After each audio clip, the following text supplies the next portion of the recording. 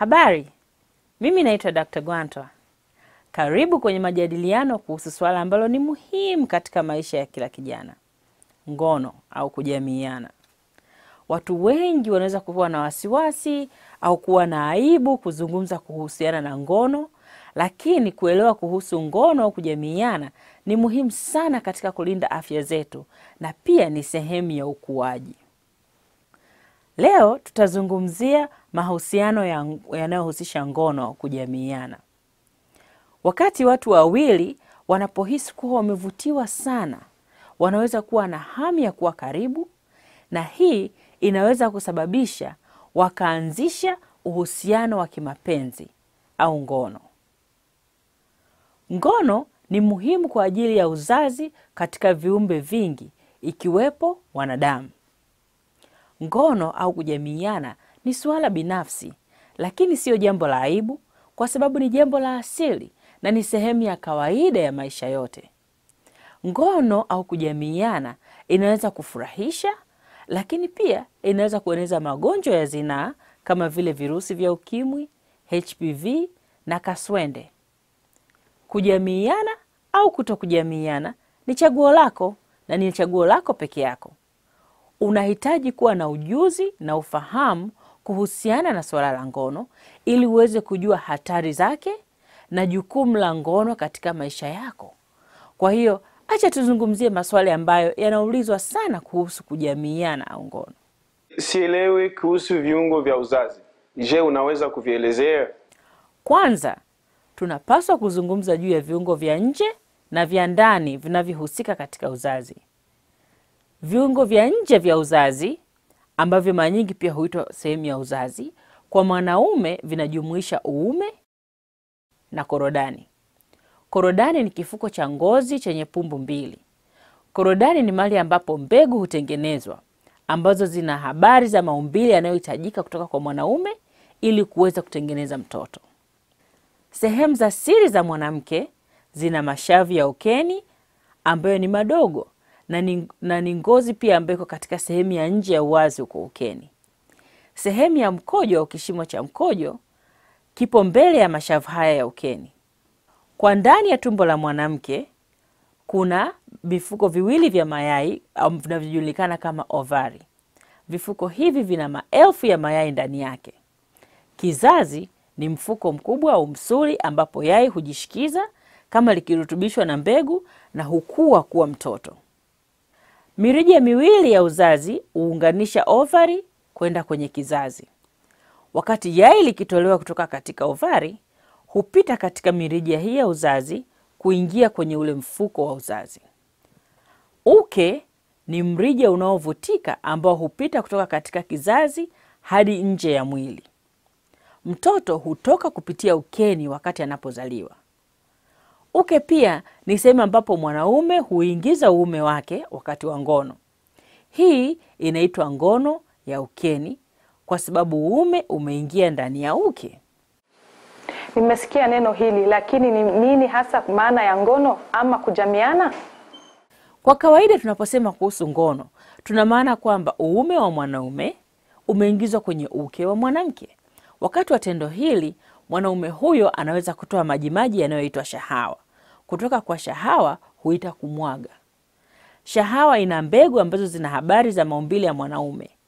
Ikiwa shahawa zenye mbegu hizi zitaingia katika uke wa mwanamke, mbegu zinaweza zikaenda kwenye kizazi na hata katika mirija ya uzazi. Ikiwa yai lipo katika mojawapo ya maeneo haya, mbegu inaweza kuchangamana na yai. Ya hilo linakuwa limerutubishwa, ikimaanisha kwamba linaweza kukua na kuwa mtoto. Yai lililorutubishwa hujishikiza kwenye ukuta wa mfuko wa uzazi na linakuwa kwa miezi 9 ndani ya kizazi.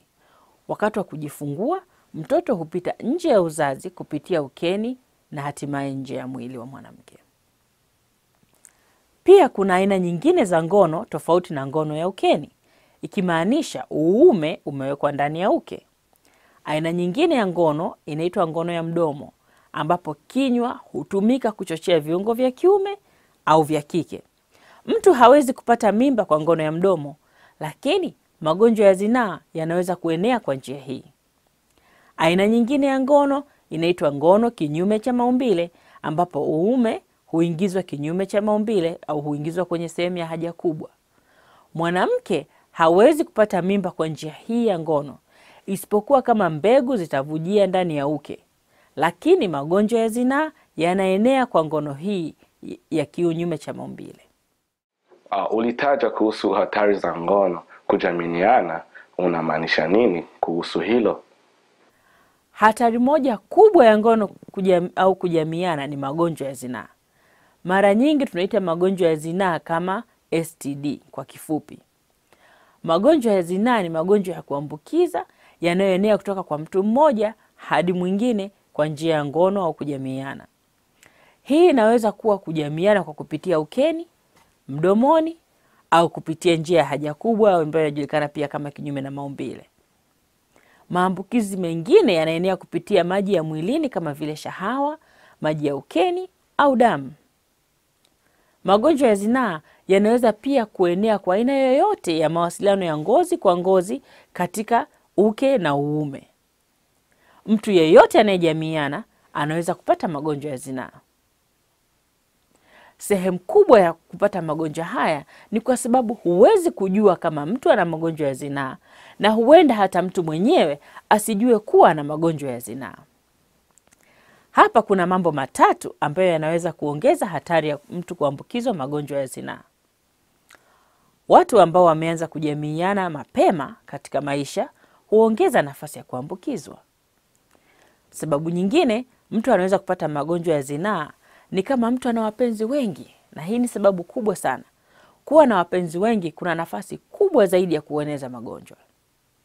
Hatari kubwa ya kuambukiza magonjwa ya zinaa ni pale unapofanya ngono zembe. Ngono zembe ni pale ambapo mtu anakuwa hatumii kinga ya kondom ya kiume au ya kike wakati wa kujamiiana. Kondom ni mpira mwembamba unaovaliwa juu ya uume au ndani ya uke. Inatumika kama kizuizi kinachozoea mimba kwa kuzuia mbegu za kiume kulifikia yai. Pia inapunguza hatari ya magonjwa ya zinaa kwa kuzuia kukutana kwa maji ya mwili ambayo yanaweza kueneza maambukizi. Ikiwa unadhani unaweza kuwa na maambukizi ya magonjwa ya zinaa, nenda kapime. Habari njema ni kwamba magonjwa ya zinaa kwa kawaida yanaweza kuzuiliwa au kutibiwa. Hatari nyingine ya ngono ni mimba zisizotarajiwa. Kuwa na mimba zisizotarajiwa na mtoto inaweza kubadilisha maisha ya watu wote wanaohusika. Mimba pia ina changamoto zake kiafya, haswa kwa wanawake, hususani wasichana wadogo. Hivyo kuwa na ujauzito ni hatari kubwa kwa afya. Ninawezaje kuwa kamba na uhakika kama sitapata ujauzito? Njia pekee ya kuepuka kabisa hatari ya ujauzito ni kwa kutokufanya ngono. Njia hii inaitwa kujizuia. Shahawa wakati wowote au uume ukiingia kuwa karibu na sehemu ya wazi ya uke, kuna uwezekano wa kupata ujauzito, hata kama mwanaume hatamwaga. Mimba inaweza kutokea kwa sababu shahawa zinaweza kuvuja nje ya uume wakati wowote, uume ukiwa ndani au ukiwa karibu tu na uke. Ikiwa mtu anataka kujamiiana, mimba inaweza kuzuiwa kwa kutumia njia za kuzuia ujauzito. Je, ni njia gani zinazotumika zaidi ili kuzuia mimba au ujauzito? Kuna uchaguzi mwingi tofauti kwa ajili ya kuzuia kupata mimba, na baadhi ni bora zaidi kuliko nyingine. Njia hizi pia hujulikana kama uzazi wa mpango. Kondom kwa mfano inaweza kuwa na ufanisi sana kwa kuzuia kupata mimba kama tu itatumiwa vizuri. Kondom ni mpira mwembamba unaovaliwa juu ya uume au ndani ya uke, na hutengeneza kizuizi kinachozuia mbegu kulifikia yai. Kizuizi hiki pia hupunguza nafasi ya kuambukizwa magonjwa ya zinaa. Sababu ya kufanya kondom zisiwe kuwa nzuri ni kama wakati mwingine hazitumiwi kabisa au haitumiwi ipasavyo, na hii inaweza kusababisha kupata mimba au magonjwa. Leo tunazungumza kuhusu matumizi ya kondom za wanaume. Kabla ya kufungua kondom, hakikisha unaminya kondom kwenda chini, kuhakikisha kwamba wakati unafungua kondom isije kukatika.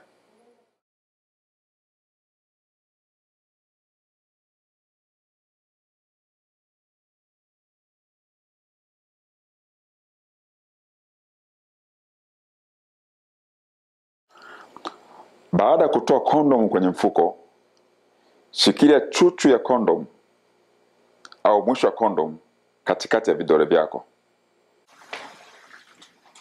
Hatua inayofuata, valisha kondom kwenye uume uliosimama. Wakati unaminya chuchu ya kondom kwa mkono mmoja, tumia mkono mwingine kuviringisha kondom kulingana na urefu wa uume. Kama kondom haiviringiki, labda umeigeuza nje kuja ndani na ndani kwenda nje. Hivyo, tumia kondom nyingine kwa sababu kondom uliyokwisha kutumia yawezekana ikawa imeshakuwa na shahawa. Baada ya kumwaga shahawa, shikilia kondomu wakati unatoa uume ndani ya uke kwa mkono mmoja. Hii itasababisha kuzuia umwagaji wa shahawa. Kisha, fungasha kondomu kwenye tishu, alafu weka kwenye mfuko wa uchafu. Njia nyingine ya kuzuia kupata mimba au ujauzito na ambazo zinafaa zaidi kuliko kondom katika hilo ni pamoja na vidonge, sindano, vijiti, kitanzi na ugumba. Kidonge humezwa mara moja kwa siku na hutoa homoni kwenye mwili wa mwanamke ili kuzuia mimba. Mwanamke anaweza kupata mimba mara moja kama ataacha kumeza kidonge. Sindano hufanya kazi kwa miezi kadhaa, lakini vijiti na kitanzi hufanya kazi kwa miaka baada ya kuwekwa na watoa huduma wa afya. Vijiti huwekwa chini ya ngozi ya mkono hapo kwa juu, na kitanzi huwekwa ndani kwenye kizazi. Na hii inaweza ikafanyika katika ofisi ya mhudumu wa afya. Hivi vyote vinaweza kuondolewa kama mwanamke atataka kuwa mjamzito. Ugumba ni njia ya kuzuia kupata ujauzito ya kudumu, ambayo inaweza kufanyika kwa mwanaume au kwa mwanamke bila kuathiri hamu ya ngono au kuathiri utendaji wa tendo la ndoa au ngono. Hata hivyo, mbinu hizi za kuzuia kupata mimba hazizuii kuenea kwa magonjwa ya zinaa. Kondom tu, na inapotumika ipasavyo, unatumia kondom ya kike au ya kiume, ndiyo ambayo huzuia kuenea kwa maambukizi, kwa sababu zinahifadhi shahawa na majimaji mengine yanayotoka wakati wa ngono kutomfikia mtu mwingine. Kwa hiyo, kutumia kondom na njia nyingine ya kuzuia mimba kwa ufanisi zaidi hutoa ulinzi bora dhidi ya vyote viwili, magonjwa ya zinaa na mimba. Nani ninaweza ongea naye nikitaka usaidizi? Mbinu zote hizi za kuzuia mimba zinapatikana kupitia vituo vya afya. Mtu yoyote wa umri wowote anaweza kupata ushauri wa uzazi wa mpango na huduma ya afya ya uzazi kutoka katika vituo vya afya. Utaelewa kuhusu uchaguzi wako na kufanya uchaguzi kwa msaada wa mtoaji huduma wa afya. Kondom zinapatikana katika maeneo mengi katika jamii. Punyeto ni nini? Punyeto ni wakati mkono unatumika ili kusisimua sehemu za siri. Na hii ni kwa wanawake na wanaume pia. Unaweza kusikia hadithi na imani mbalimbali kuhusu punyeto, lakini ukweli ni kwamba punyeto ni salama. Huwezi kupata mimba au kupata magonjwa ya zinaa kutokana na punyeto. Cha muhimu ni kuzingatia kwamba ifanyike kifaraga na iwe haiingiliani na maisha yako. Wanaume au wanawake hawapaswi kusikia aibu au kujihisi kuwa na hatia kuhusu punyeto. Nini maana ya kufika kileleni? Msisimko mkali ambao hutokea wakati wa kujamiiana unaitwa kufika kileleni. Wakati huu mapigo ya moyo huenda kwa kasi zaidi, misuli katika sehemu za siri zinakakamaa na unaweza kujisikia vizuri katika sehemu zako za siri au katika mwili mzima. Kufika kileleni hutofautiana sana kutoka kwa mtu hadi mtu, na tofauti hizi ni za kawaida. Wakati mwanaume anapofika kileleni, uume hutoa kiasi kidogo cha shahawa kilicho na mbegu ambazo zinaweza kusababisha mimba. Hii inaitwa kumwaga. Hata hivyo, shahawa huvuja katika uume hata kabla mwanaume hajafika kileleni. Hii ndiyo sababu kuna uwezekano wa kupata mimba wakati wa kufanya ngono bila mwanaume kufika kileleni au kumwaga. Nitajuaje kwamba niko tayari? Kuamua kufanya ngono ni maamuzi makubwa ya kufanya. Ngono inaweza kuwa ni jambo la kupendeza, lakini pia lina hatari kama vile magonjwa ya zinaa. Huwezi kujua ni nani ameambukizwa, na kama wewe mwenyewe umeambukizwa, kunaweza kuwa na madhara makubwa kwa afya yako na maisha kama matokeo yake. Kupima kunaweza kusaidia kutambua baadhi ya magonjwa makubwa, hivyo kupimwa kabla ya ngono ni muhimu sana. Pia unahitaji kufikiri juu ya hatari ya kupata ujauzito kwa kufanya ngono. Unahitaji kuwa tayari kifedha, kihisia na kuwa na uhusiano mzuri na mpenzi wako ikiwa unatarajia kupata mtoto. Kupanga kuwa na mtoto na makuzi yake itakupa fursa bora kwa mwanzo wa maisha yake. Vinginevyo, unapaswa kujizuia, kutumia njia ya kuzuia kupata mimba au kutumia kondom ili kukulinda dhidi ya mimba na magonjwa ya zinaa. Kumbuka kwamba kondom tu ndio huzuia magonjwa ya zinaa. Je, uko tayari kukabiliana na mimba zisizotarajiwa au magonjwa ya zinaa? Pia kuna hatari za kihisia au msongo unaweza ukaupata kwa kufanya ngono.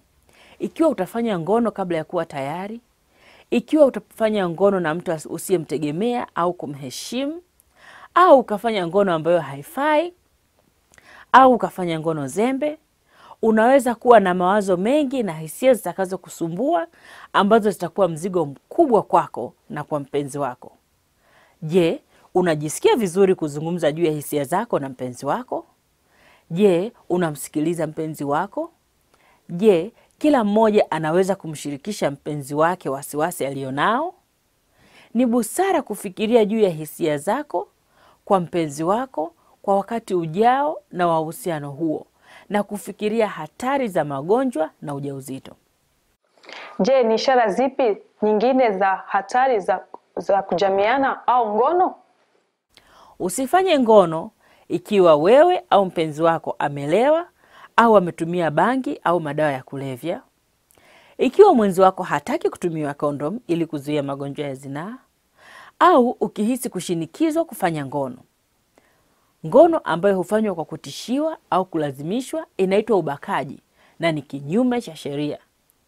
Tafuta msaada wa mamlaka au wataalamu ya afya kwa ajili ya ubakaji au aina nyingine ya mamlaka kwa ajili ya unyanyasaji wa kijinsia. Ngono ni tendo ambalo linapaswa kufanyika tu kwa ruhusa kutoka kwa mpenzi wako, na maoni ya mpenzi huyo yanapaswa kusikilizwa na kuheshimiwa. Kwa mfano, ndio imaanishe ndio na hapana imaanishe hapana. Hii inaitwa kutoa ridhaa. Kuwa na makubaliano kuhusu kufanya mapenzi itazalisha uzoefu mzuri zaidi wa kufanya mapenzi kwa wote wawili. Unaweza kuona kwamba mambo mengi muhimu yapo ya kuzingatia wakati unafikiri kuhusu ngono. Vijana wengi wanasubiri kufanya ngono kwa sababu mbalimbali. Sipo tayari kufanya mapenzi mpaka nitakapoolewa. Sipo tayari kufanya mapenzi kwa sababu naogopa magonjwa ya zinaa. Sipo tayari kufanya mapenzi mpaka nitakapopata mtu sahihi. Sipo tayari kufanya mapenzi mpaka nitakapopata mtu sahihi nitakapokuwa mkubwa. Sipo tayari kufanya mapenzi mpaka nitakapomaliza masomo yangu. Siko tayari kufanya mapenzi kwa sasa kwa sababu siko tayari. Kuna maswali kadhaa ambayo watu wanapaswa kujiuliza kabla ya kufanya ngono. Je, ninajua jinsi ya kujikinga magonjwa ya zinaa? Je, sisi sote tumepima magonjwa ya zinaa? Je, nina kondom? Je, ninajua jinsi ya kuzuia mimba? Ninawezaje kuzuia mimba zisizotarajiwa na magonjwa ya zinaa? Je, nina mahusiano mazuri wa kihisia na mwenzangu? Uhusiano mzuri ni pamoja na ukweli, uaminifu, heshima, usawa na mawasiliano mazuri. Msaada wa marafiki na familia unaweza kuwa na manufaa. Mahusiano yenye afya hufanya ujisikie vizuri kuhusu wewe mwenyewe. Uhusiano usio na afya utakuletea msongo. Uhusiano mzuri unahusisha ukweli, uaminifu, usawa, heshima na mawasiliano mazuri. Nafikiri sasa unafahamu zaidi kuhusu afya ya uzazi na mahusiano.